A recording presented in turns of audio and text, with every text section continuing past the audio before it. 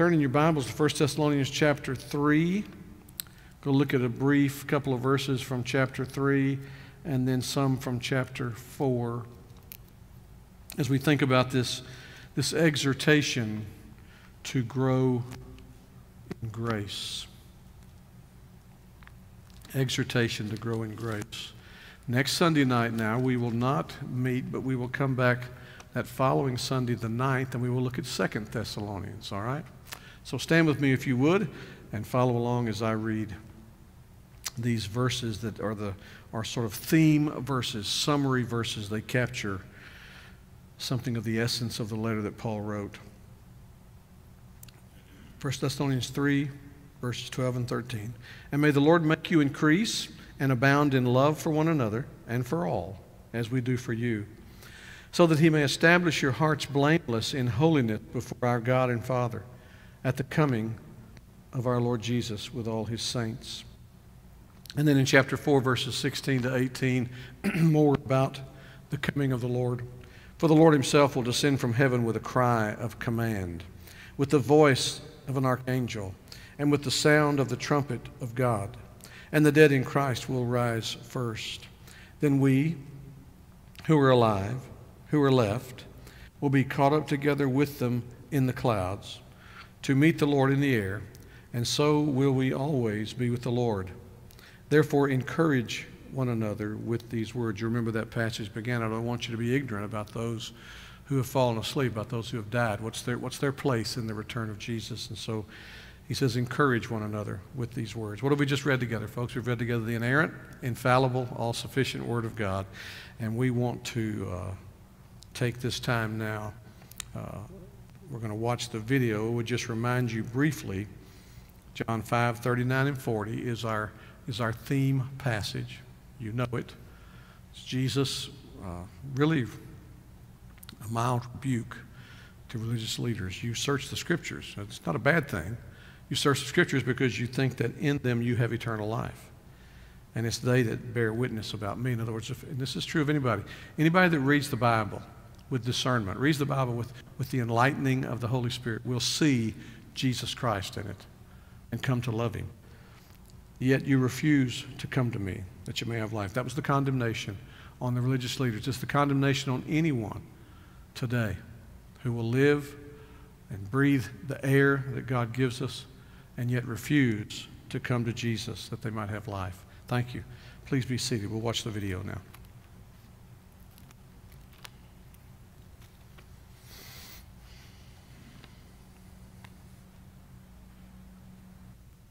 Paul's first letter to the Thessalonians. This is most likely the earliest letter that we have from Paul, and the backstory for it is found in the book of Acts. It's where Paul and his co-worker Silas went to the ancient Greek city of Thessalonica. And after just 1 month of telling people the good news about Jesus, a large number of Jewish and Greek people gave their allegiance to Jesus, and they formed the first church community there. But trouble was brewing. Paul's announcement of the risen Jesus as the true Lord of the world, it led to suspicion. So the Christians in Thessalonica were eventually accused of defying Caesar, the Roman emperor, when they said that there is another king, Jesus. And this led to a persecution that got so intense, Paul and Silas actually had to flee from the city, and this was painful for them because they loved the people there so much. And so this letter is Paul's attempt to reconnect with the Christians in Thessalonica after he got a report from Timothy that they were doing more than okay. They were flourishing despite this intense persecution. He designed the letter to have two main movements. First is a celebration of their faithfulness to Jesus, and then he challenges them to keep growing as followers of Jesus. And then these two movements are surrounded by three prayers.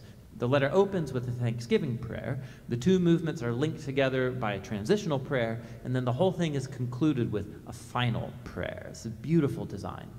Paul opens by giving thanks and celebrating the Thessalonians' faith, their love for others, and their hope in Jesus despite persecution.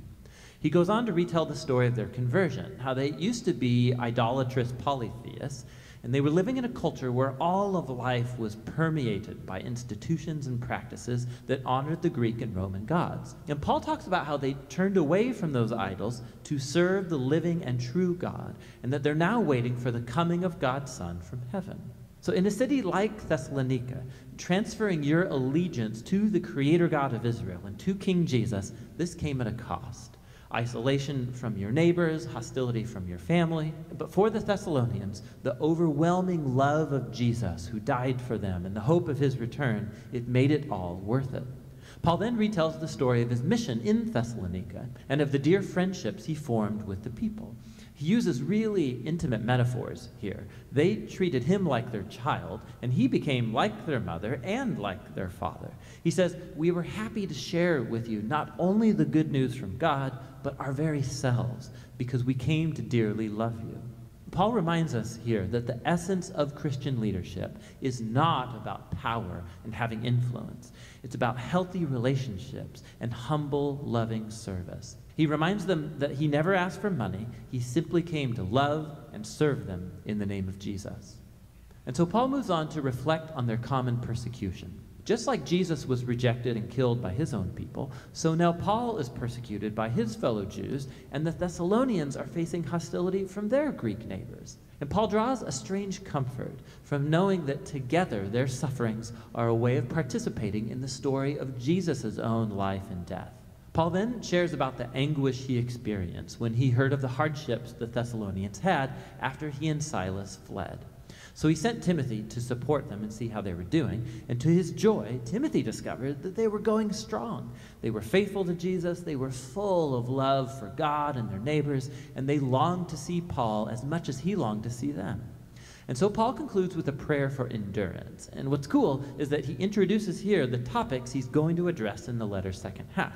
He prays that God will grow their capacity to love, that he'll strengthen their commitment to holiness as they fix their hope on the return of King Jesus. So he opens the letter's second movement by challenging them to a life that's consistent with the teachings of Jesus. So this means, first of all, a serious commitment to holiness and sexual purity.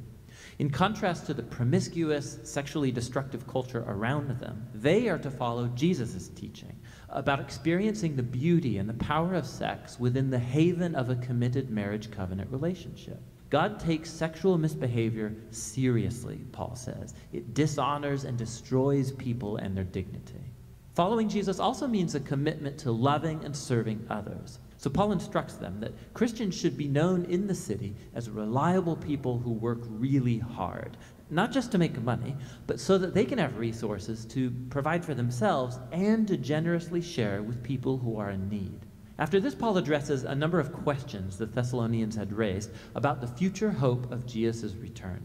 So some Christians in the church had recently died, most likely killed as martyrs, and their friends and family are wondering about their fate when Jesus returns. And so Paul makes it clear that despite their grief and loss, not even death can separate Christians from the love of Jesus. When he returns as king, he will call both the living and the dead to himself. And Paul uses a really cool image here. He uses language that would normally describe how a city subject to the Roman Caesar would send out a delegation to welcome or meet his arrival.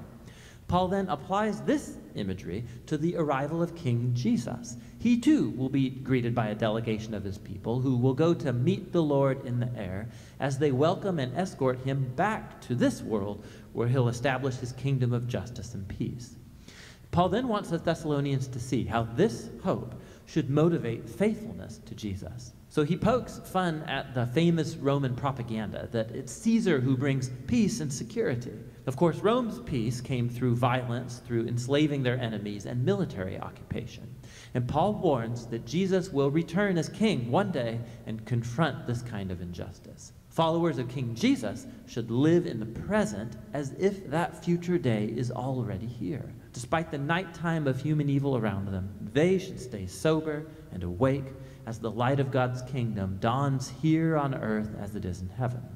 Paul closes all of these exhortations like he began, with a hopeful prayer, that God would permeate their lives with his holiness, that he would set them apart to be completely devoted and blameless until the return of King Jesus. 1 Thessalonians reminds us that from the very beginning, following Jesus as king has produced a truly countercultural or holy way of life. And this will sometimes generate suspicion and conflict among our neighbors.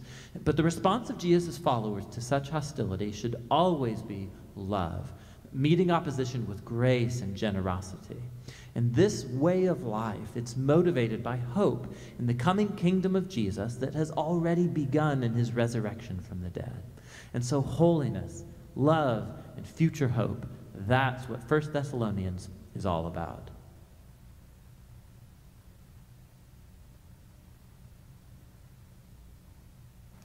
It's an excellent summary. Thessalonica,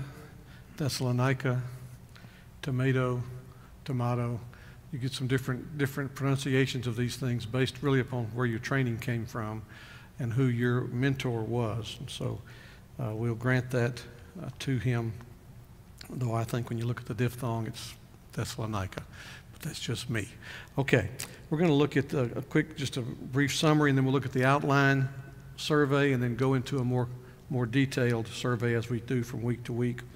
The church at Thessalonica was in many ways a model church. This is if you ever hear someone say, well, I just wish I was part of a New Testament church. This would be more, 1 Thessalonians, I think, be more of what you want to be a part of, more of a model church. He commended them for their exemplary faith, their diligent service, their patient steadfastness, and their overflowing joy. But he also gives some cautions to them. One writer said this, I thought was instructive: abounding in the work of the Lord is only one step removed from abandoning the work of the Lord through complacency. You may have known that in your own journey. You can move from a zeal and a really wanting to abound to a weariness and a complacency that you move from abounding to abandoning. So Paul exhorts the Thessalonians to excel in their faith, to increase in their love for one another, and to give thanks always for all things.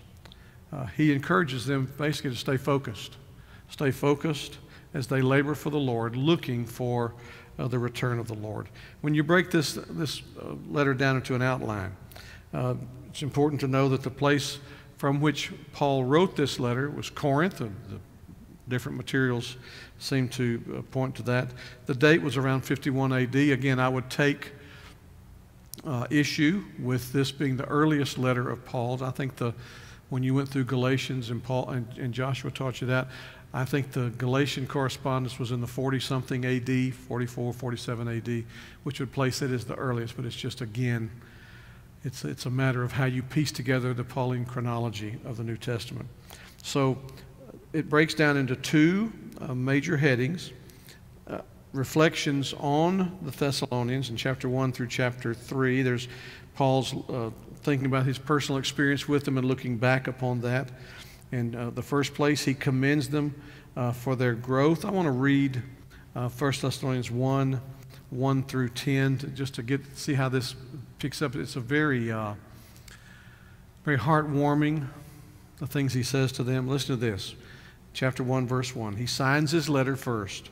Paul, Silvanus, and Timothy, to the church of the Thessalonians in God the Father and the Lord Jesus Christ. Grace to you and peace. We give thanks to God always for all of you, constantly mentioning you in our prayers, remembering before our God and Father your work of faith. I want you to notice the three things he keys in on in the light of what we're doing in 1 Corinthians 13. Your work of faith. And the way you read these, by the way, is your work prompted by faith. That's the genitive form here. Your labor prompted by love, and your steadfastness prompted by hope. Faith, hope, and love, right there. These are the three that stand out the most to the Apostle Paul in our Lord Jesus Christ. For we know, brothers, loved by God, that he has chosen you. How do we know? How does Paul know that the people in Thessalonica who came to faith in Christ could be identified as chosen? Here's how we know. Because our gospel came to you not only in word. It did come only in word to some. To some. Some recoiled against this and were violent toward the apostles and their companions. Not only in word, but also in power. Our gospel didn't make you mad. Our gospel grieved you to the point that you were convicted of your sin and repented of your sin and trusted in Christ. So it came to you also in power and in the Holy Spirit and with full conviction. You know what kind of men we proved to be among you for your sake. And you became imitators. That's one of those words, there's 3 word categories for discipleship. This is the word in the Greek, mimetes. You hear in that mimic. You became imitators of us. You saw how we lived, how we engaged, and you tried to incorporate that into your own lives. You became imitators of us and of the Lord. And that's the main thing. Not just, they weren't Paul worshipers like some of the folks in Corinth. And of the Lord, for you received the word in much affliction. It cost them something. Remember, we've said this, when you get into these Roman colonies and you begin to confess that Jesus is king, the pagan Romans hear sedition. You're questioning the kingship, the authority of Caesar. So it came to you in much affliction, and with the joy of the Holy Spirit. Point there, difficulty and joy are not at opposite ends of the spectrum, so that you can't have joy if you're facing difficulty. He brings the two together. So that, here's the result, that you became an example to all the believers in Macedonia and Achaia. We can point to you and talk about how you went through hardship, what it cost you, and yet you pressed on. For not only has the word of the Lord sounded forth from you in Macedonia and Achaia, but your faith in God has gone forth everywhere, so that we need not say anything. For they themselves report concerning us the kind of reception we had among you, and how you turned to God from idols to serve the living and true God. And I want you to see that. You turn to God. When you come to faith in Christ, there are preachers that preach a legalism. You just got to quit your sinning. Quit your sinning. Stop that. No, you turn to God in faith. And when you do, guess what? You turn from idols. You turn from sin. That turning, that word for conversion, makes those things inevitable.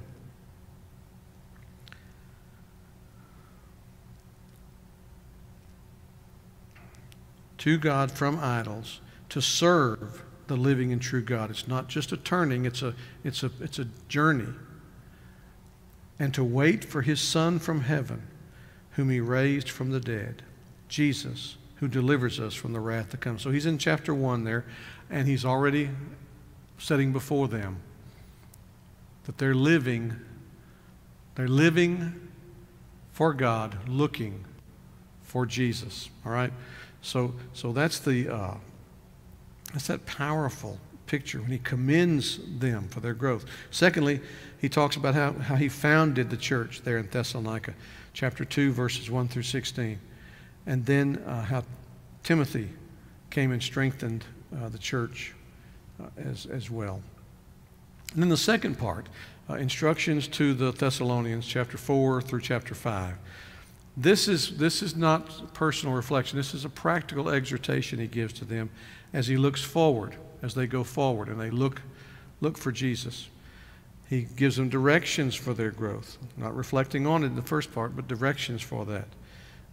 The revelation concerning the dead in Christ. There was a concern.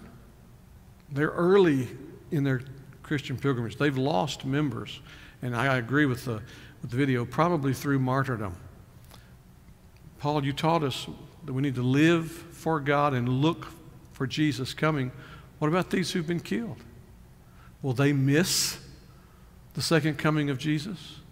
And that's when Paul gives that passage. We'll see it a couple of times tonight, but where he says, I don't want you to be ignorant concerning those who have fallen asleep. They've asked a question. They don't know. Their concern is that because these brothers and sisters have died, that they will miss the return of Jesus. And should they die, should they pay the price of martyrdom, that they too would miss it. And so he addresses that. And then he describes the day of the Lord in chapter 5, verses 1 through 11. And then he closes it with an exhortation to holy living. It becomes necessary for Paul to separate from the Thessalonians through conflict that happens there after the church is formed. And so as he leaves, he's increasingly concerned What's going on there? What's going on? He was ushered out for his own safety, but what about those I left behind? What's going to come of them? And so Timothy brings this report, and Paul writes this letter in response to what he's learned from Timothy. So as we said earlier, he commends them for remaining steadfast under affliction. He exhorts them to continue to walk in Christ, their Christian walk to grow more and more. That's why this is an exhortation to growing in grace. He consoles them concerning the ones that they've known in the congregation who have died in Christ. And this the theme of the coming of the Lord. We'll show you at the end of this study tonight that all 5 chapters have something to say about the coming of Jesus. It's unique in Paul's writing. In his first section, the personal reflections on Thessalonians, he uses the customary Greek grace and peace greetings of his day. Even though he writes in Greek, grace and peace, charis and eirene. The charis greeting of the Greeks is a be well. Be well. The Hebrew greeting, we step over into Hebrew now, shalom. The Greek word's eirene, but the word shalom in the Hebrew, and it carried this force over into the Greek, is if we were to see one another, I might say to you grace, charis, which is be well, be loved. If I said eirene in the Greek for peace, I'm really saying everything's okay between us, right? Because you see, that's what the word peace means.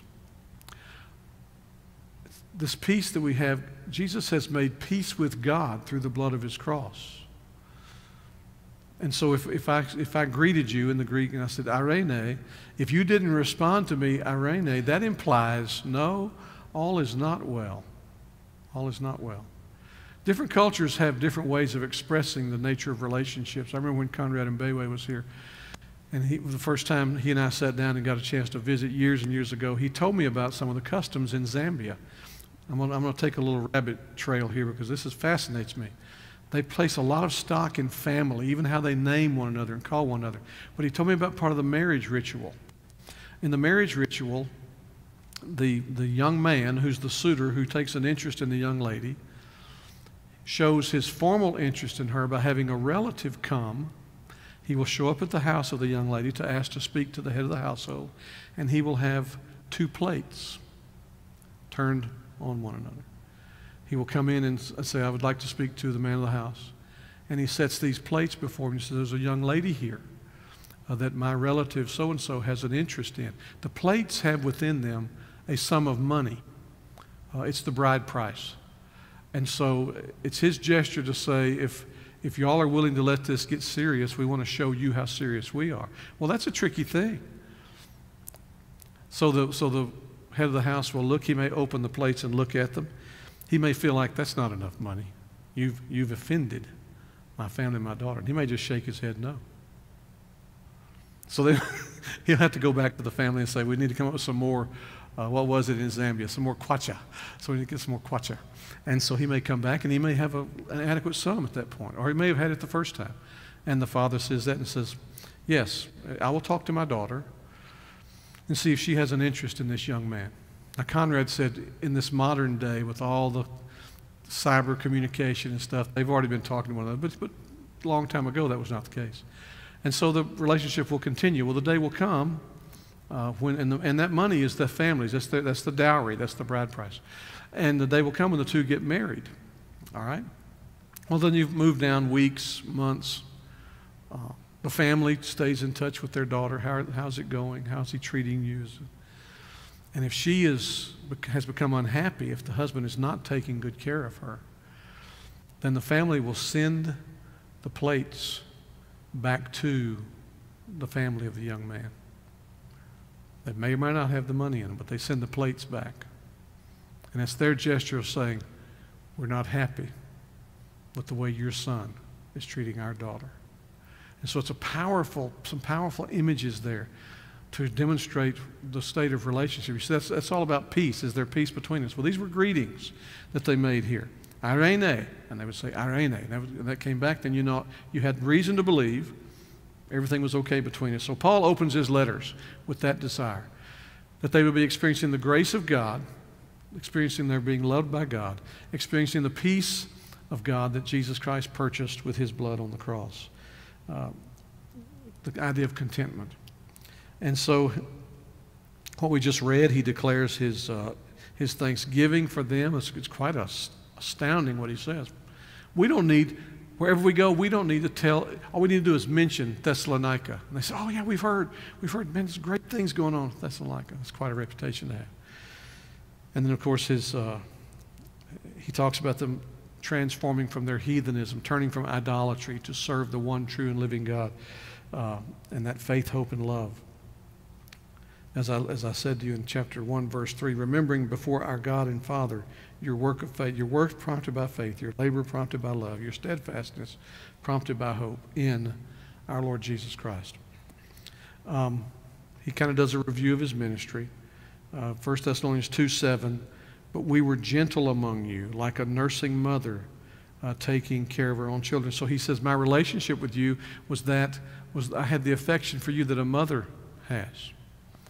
I've told you before that in the Hebrew, the word for womb, a woman's womb, develops into the word for mercy, ruhama. Ruhama, the Lord's mercy. It's a nurturing love. And then he goes on to say that as a father, how like a father with his children, we exhorted each of you and encouraged you and charged you to walk in a manner worthy of God, who called you into his own kingdom and glory. In other words, I related to you like a parent would to a child, like a mother would to her child, like a father would to his child. So, just said, Timothy comes back with an encouraging report. He writes this letter, overjoyed to hear. Then he gives these instructions to them. He wants to encourage them to continue, not to grow weary in well-doing. Not another thing, when they experience an ease from persecution. See, persecution does one or two things. It can push you into the ditch of discouragement where you just say, I just can't go on. It's too hot, too intense. Or having experienced that, when persecution lets up, the dangerous thing is for the believer to let up. That happens sometimes in China. We read about that. For all that they faced in persecution. That's why Samuel Lamb said to us when we were over there with him years ago, persecution good for the church. It keeps us on our toes. It keeps us focused to know how to have done with lesser things. And so he kind of gives them those exhortations that they keep on. He reminds them of his teaching on sexual and social matters. He had taught them when he was there. When you go into a culture, and I would say America is becoming this very much so with all the informal idolatry, all the sexualized nature everywhere, that it's not a given. It's not a given that folks' perspective, that over their mind is a good, clear restatement of the moral law of God. It's not there. And that was true in Thessalonica. It would not be just automatic for them to come to faith in Christ and reject the notion of immorality. They had grown up. Remember, in Corinth, their worship centered around immorality. They wouldn't automatically make the connection that has to go. False worship was what that was. And it's true, and I've told you this story before, it's true in Latin America. I had a friend of mine who taught as a professor of one of our seminaries down in Cali, Colombia, and he preached in chapel one day on the seventh commandment, you shall not commit adultery. And the students just flocked to him afterwards. And the professors were offended by what he had said, because some of these professors, these Christian professors, had mistresses in this culture. It was considered a part of a man's machismo, part of his manhood, to not just have a wife, but to have a mistress. And so my friend Steve walked him through the scripture and said, no, that's not God's design. It's not God's ideal. So he caught a lot of flack from his colleagues, and it was very instructive to the students. So Paul's recognizing it's not a given that because you've come to faith in Christ that suddenly you have a comprehensive understanding of what is sin and what to turn away from. So he's teaching them again about that. We had that in our country for the longest. We had that superimposed. I don't know what it was like for you growing up in school. We had the Ten Commandments hanging on the wall of our classroom. Now, that's not it's not a talisman. It's not anything magic about it hanging there, but we knew it. We read from the Scripture every morning. One of my teachers read the Bible. We prayed every morning. The principal came over the loudspeaker and prayed. I mean, that's how I grew up in elementary school, junior high school, and that all was abandoned by Supreme Court decisions. So it's not that way anymore. I mean, how far have we gone today? We've gone so far today that in some schools, saying the Pledge of Allegiance is considered bigoted because it offends some students who don't have multi-generational upbringing here in this country. It's absurd. It's nonsense, but that's where we are. And so we need to hear what Paul's saying. We need to be careful to be instructing and teaching and leading in morality. He taught them about Christ's return, and we want to. The word here is at the coming is the word parousia. The parousia. Some people pronounce it parousia. The parousia, and that's what shows up time and time again. Every time in the New Testament, this can be checked out by simply getting a concordance and that shows you how the words are transliterated. Every time this word is used, it refers to the second coming of Jesus Christ. And so he takes that up. The question is, have we missed these folks that are dead? Are they going to miss the second coming? And so listen to this. He assures them that all who die in Christ will be resurrected at the parousia. So he says in 1 Corinthians 4:13, but we do not want you to be uninformed, brothers, about those who are asleep, that is, who have died, that you may not grieve as others who do not have hope. We recognize that. The Scripture nowhere says that Christians should not grieve when a loved one dies. Of course we grieve. Grief is a measure, there's usually two things. It's a measure of the love we had in that relationship, the depth of it. Now I've observed, I've done 40 years of ministry, I've seen a lot of funerals, where some people grieve, and that grief is guilt. They grieve because they neglected to love. But most healthy grief is grief out of, it shows the depth of the relationship. If my wife of 44 years were to die, God forbid, that she were to die this next week, and you were to see me and say, I heard Karen died, and I say, yeah, it's really a shame. You would think something is horribly wrong here. That's what John Wesley said about his wife. They had a horrible relationship. Someone stopped him in a carriage and said, we got word that your wife died. What a pity. Something wrong. So grief is the outflow of love in a relationship. But we do grieve. We don't grieve hopelessly, though. That's the thing. That you grieve, do not grieve as others do who have no hope. We grieve with hope.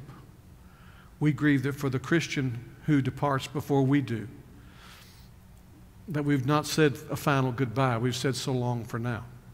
That they've passed from this life to life eternal, and that by God's grace we will join them one day. He goes on, for since we believe that Jesus died and rose again, this is where our hope is anchored, by the way. It's in the death, burial, and resurrection of Jesus Christ. Even so, through Jesus, God will bring with him those who have fallen asleep. Because Jesus conquered sin and death and hell and the grave, those who have died will also see the conquering effect of that through Jesus. For this we declare to you by a word from the Lord, that we who are alive and who are left until the parousia, there it is, the parousia of the Lord, will not precede those who have fallen asleep. Now, the old King James, if you remember this, said will not prevent those who have fallen asleep. So the upgrading of the language, precede is the word there. But if you'd lived back in the 17th century, prevent wasn't like we used it, to stop something. It's from the Latin preveneo, will not go before. Will not go before. And so will not precede those who have fallen asleep, those who've died. For the Lord himself will descend from heaven with a cry of command. And he describes these cataclysmic things. The cry of a command, this shout. With the voice of an archangel, the archangel shouting, He comes!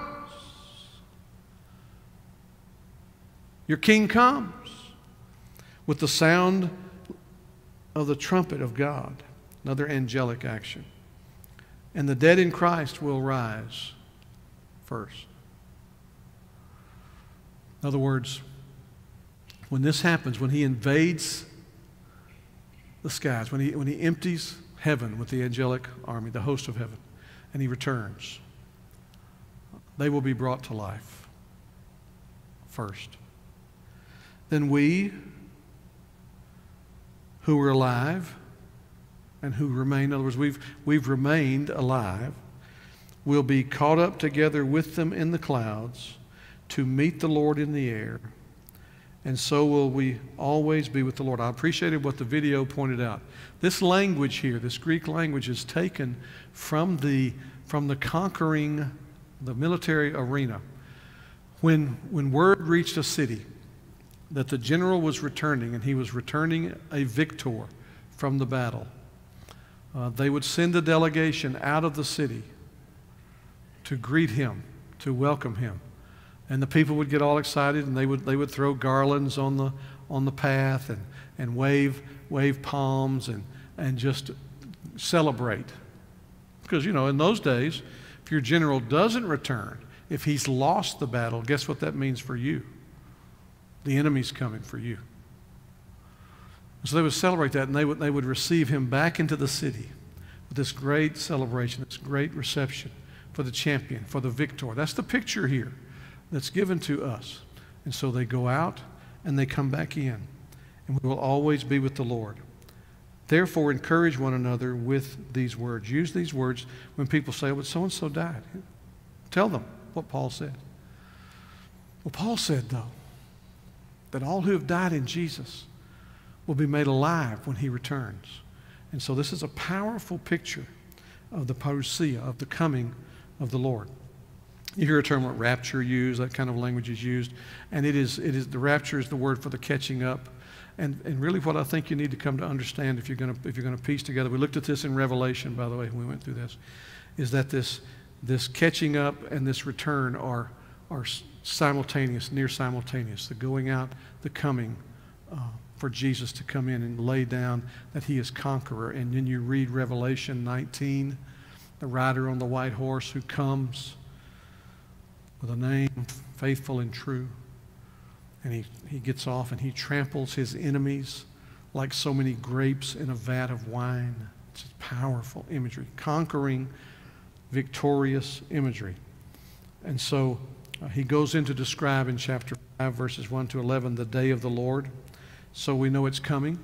Remember, John says in Revelation, I was in the Spirit on the day of the Lord, the Lord's Day. The Lord's Day got its name from the church anticipating the day of the Lord and gathering on the first day of the week to commemorate His death, burial, and resurrection, and to anticipate His return.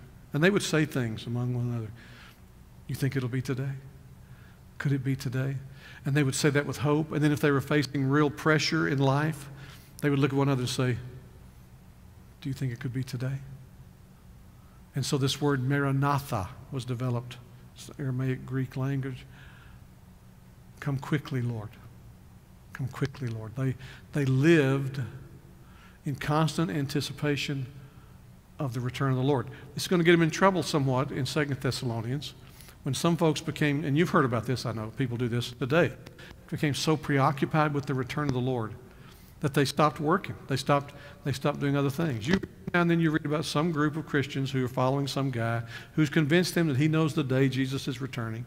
So they sell everything they have. They buy some part of a mountain somewhere off in Arkansas. Arkansas must not have any peaks that are just for the public to view. All these groups have been buying up these mountains for years out there. And they go and meet up there and they wait. And I'm sure it's exciting the first few days. They wait. They talk about what it's going to be like. They're closer to heaven because they're in the mountains. They're going to see Him first. I mean, then it turns bad because they wait and it doesn't happen. And the day passes, great disillusionment comes. Well, the Thessalonians are going to get themselves into trouble in 2 Thessalonians. They will not work, they will not eat, Paul is going to say.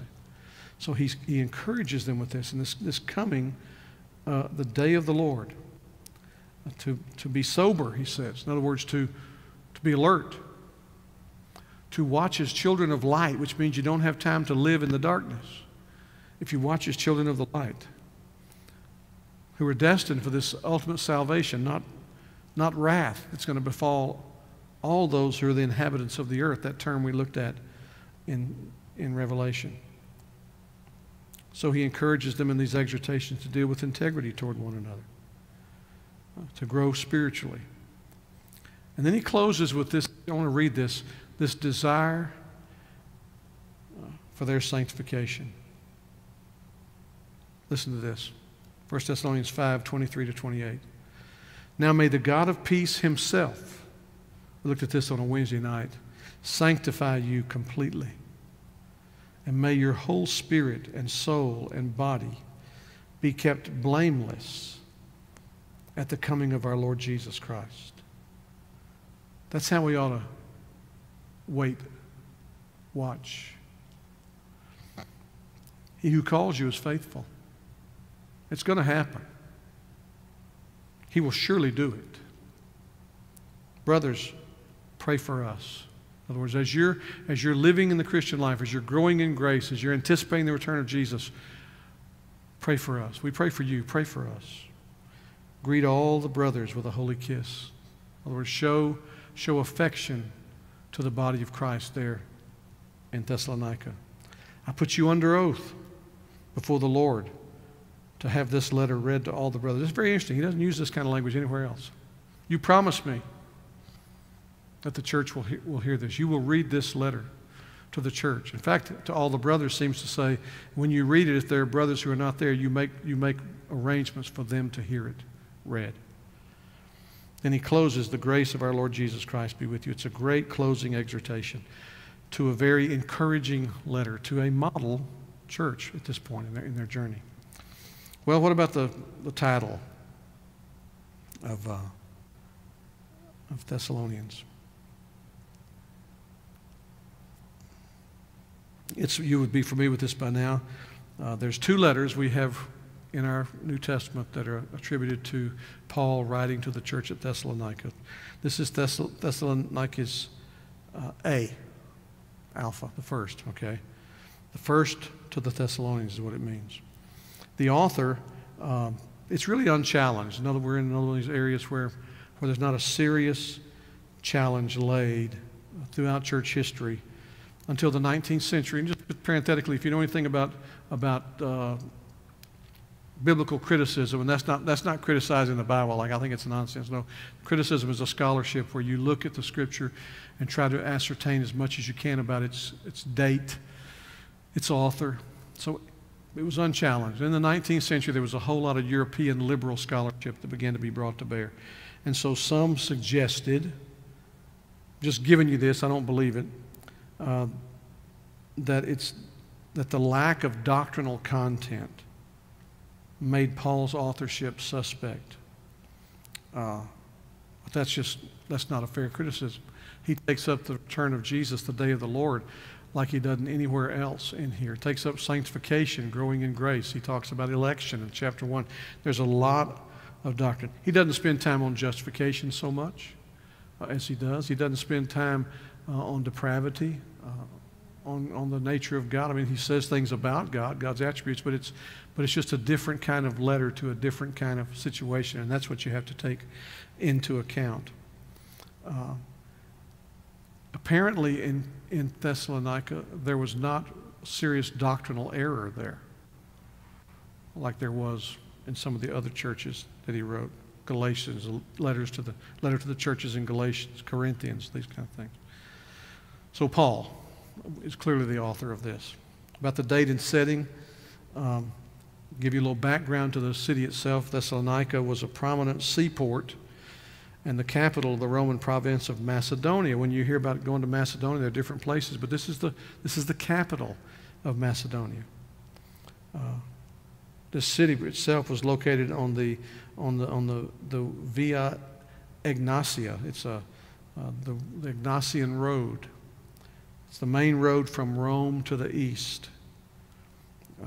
You could see Mount Olympus from this road. And of course, that's where many of the Greek gods were said to have lived, in the Greek pantheon. Someone named Cassander expanded and strengthened this site around 315 BC, renamed it after his wife, who was the half-sister of Alexander the Great. The Romans conquered Macedonia in 168 BC. That date should be familiar to you. We see about several of these Roman colonies falling, these Greek colonies falling in 168. Organized it into a single province 22 years later, with Thessalonica as the capital city. It became what's called a free city. You could live there as a Roman citizen, and even though not, you would experience some freedoms that you didn't have in the rest of the Roman Empire. Under Augustus, with its own authority to appoint a governing board of magistrates who were called politarchs, a group of leaders is what that means. Because it was positioned so strategically as this major road to Rome, it had much commercial success.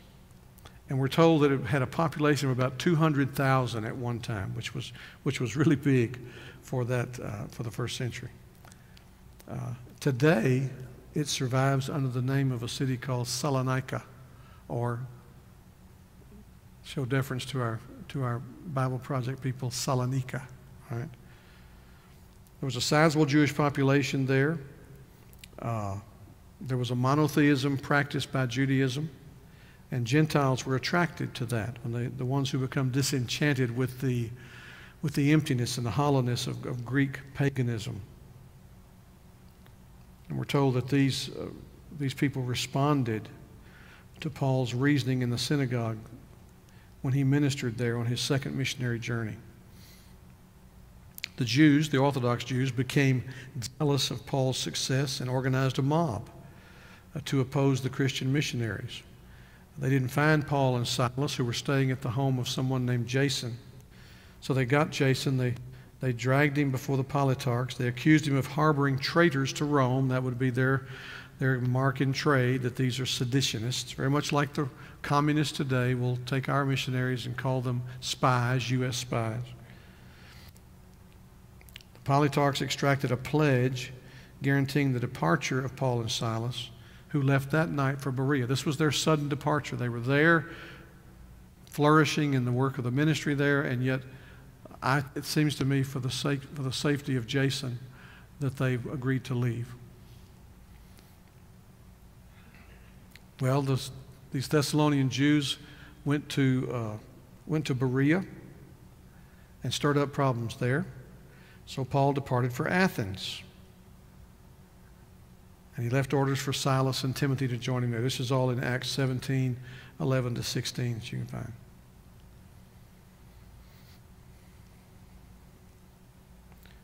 It's not clear how long he was in Thessalonica. He mentions 3 Sabbaths. Some think he was there for a month, perhaps more. Anyway, it was a shortened stay from what you typically have from Paul, because he was basically ordered out of town.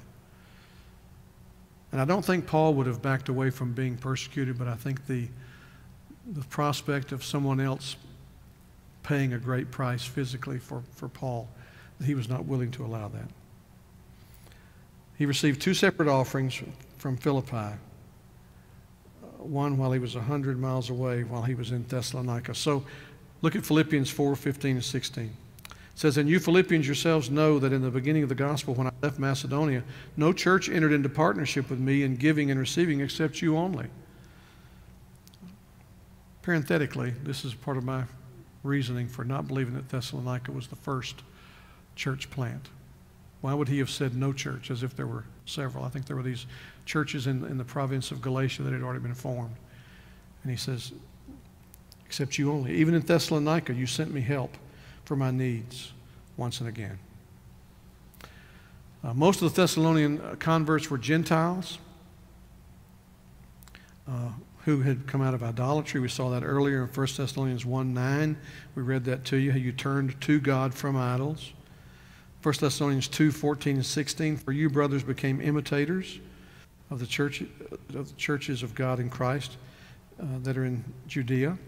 You suffered the same things from your own countrymen as they did from the Jews, who killed both the Lord Jesus and the prophets, and drove us out and displeased God and opposed all mankind, by hindering us from speaking to the Gentiles that they might be saved, so as always to fill up the measure of their sins. But wrath has come upon them at last, speaking about something tragic that happened to the detractors, those who were trying to hinder the advance. He worked night and day. Look at 1 Thessalonians 2:9.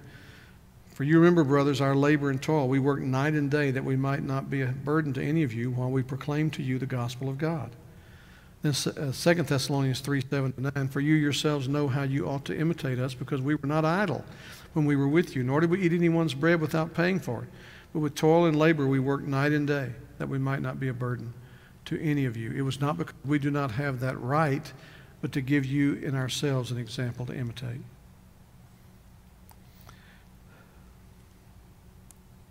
And so after this, Silas and Timothy met Paul in Athens, just 1 Thessalonians 3:1 and 2. Trying to piece together a chronology for you here.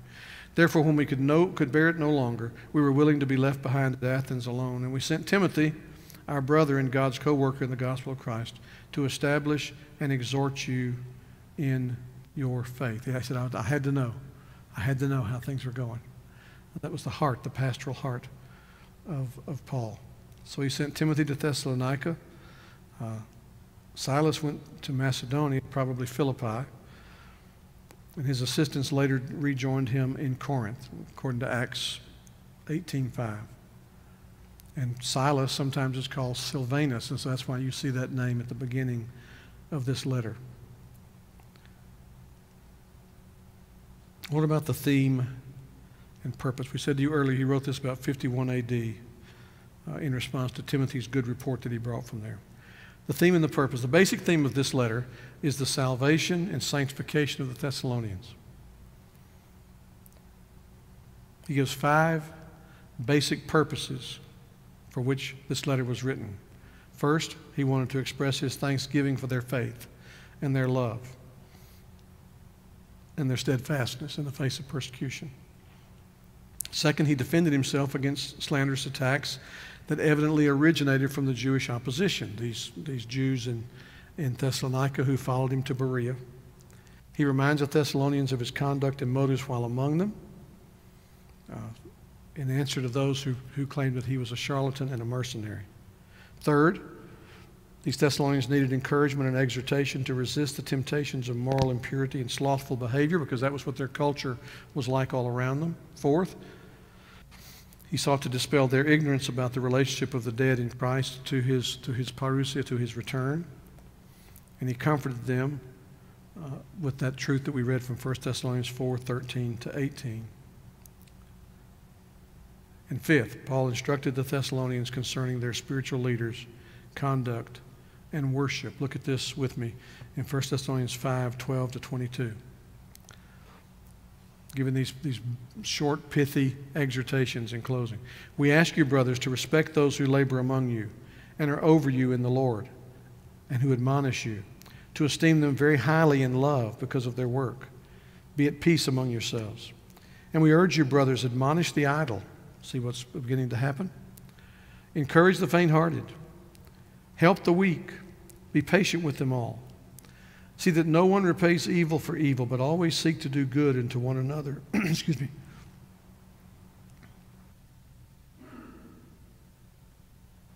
Seek to do good to one another and to everyone. Rejoice always.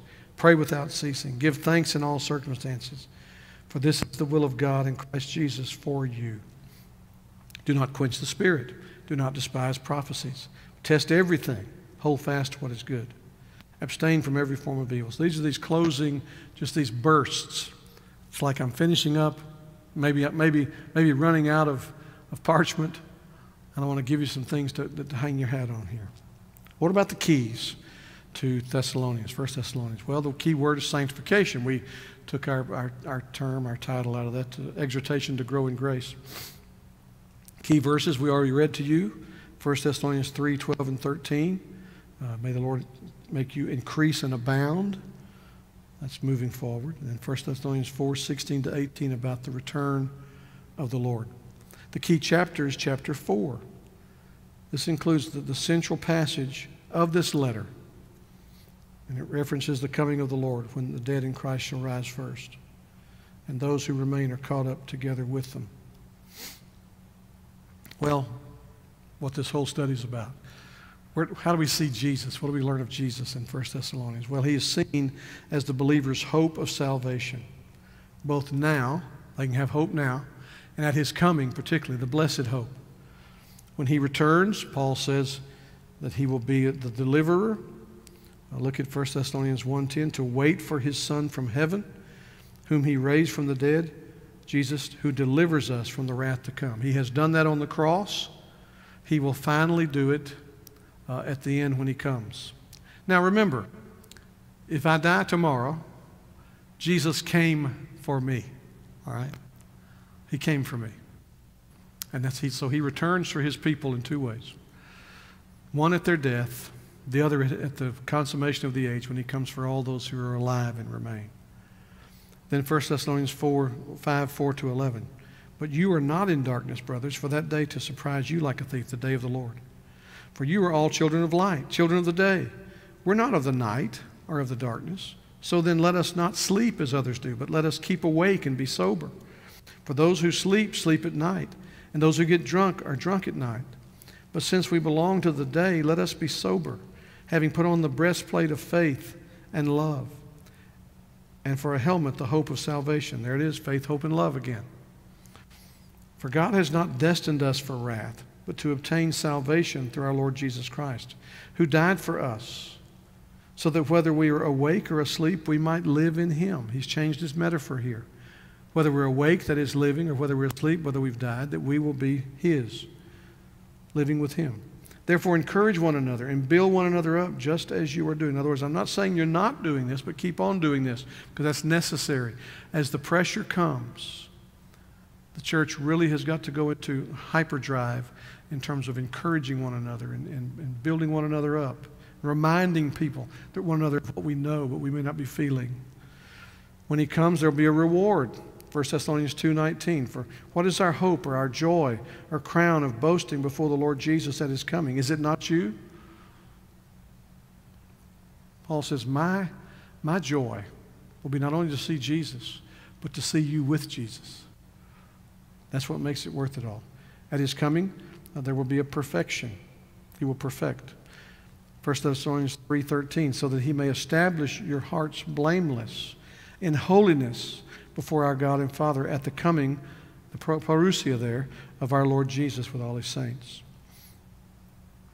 There'll be a resurrection. 1 Thessalonians 4:13 to 18. We've already read that to you. Those who are alive and remain until the coming of the Lord will, so on and so forth. They'll not precede those who've fallen asleep. The dead in Christ will rise first. There will be a sanctifying effect for all who trust him. 5:23. Now may the God of peace himself sanctify you completely.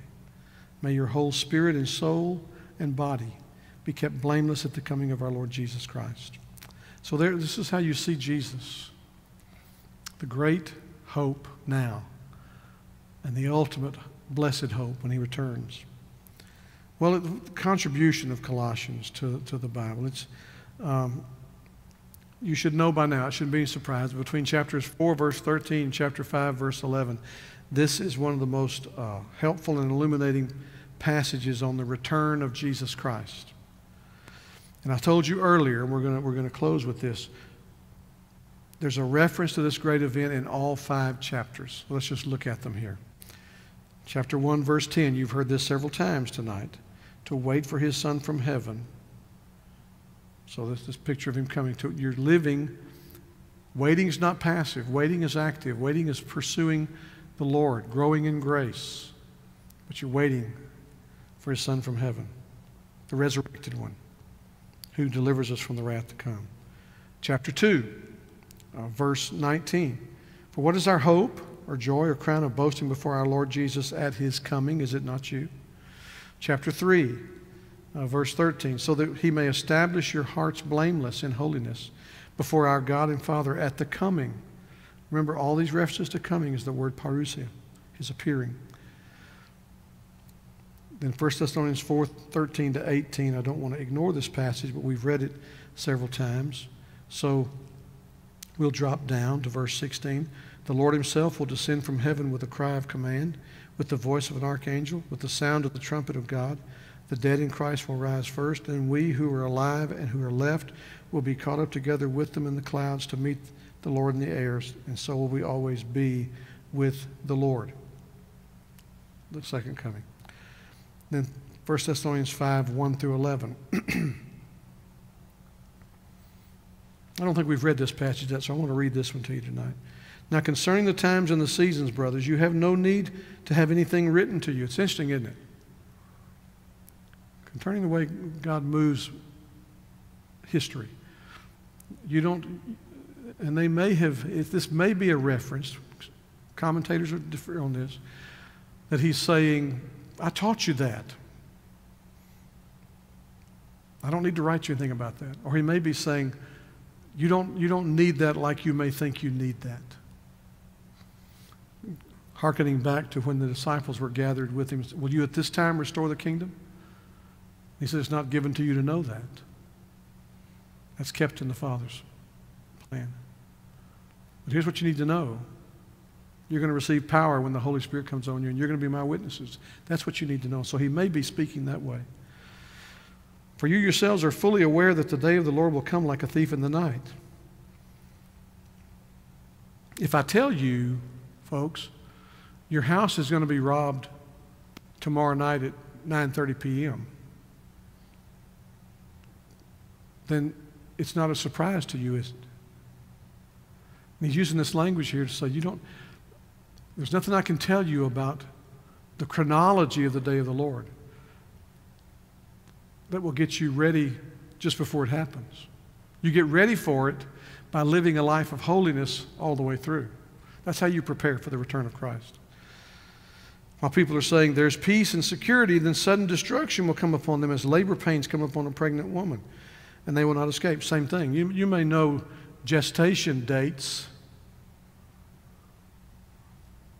You may, as a woman, begin to realize, well, I'm getting close. I'm feeling some things. But you can't give the moment if you deliver. You can't do it.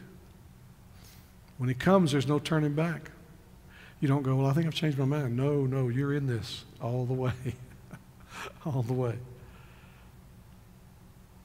They'll not escape. But you're not in darkness, brothers, for that day to surprise you like a thief. And we read this a while ago. You're children of light. So in other words, live that way.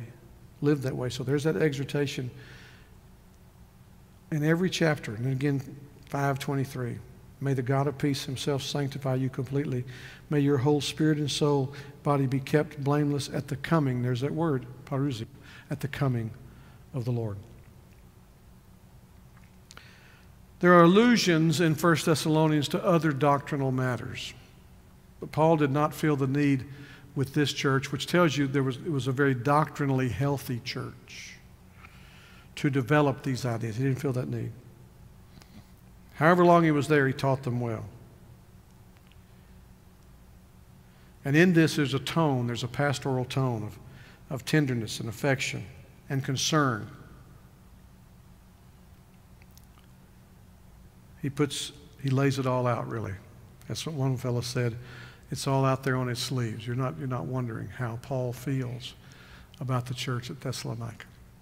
And so that's an overview of our study of this book, of how we see in Paul's first letter to the church at Thessalonica, how we see Jesus in this, how he portrays him. Questions or comments before we wrap this up? Anybody?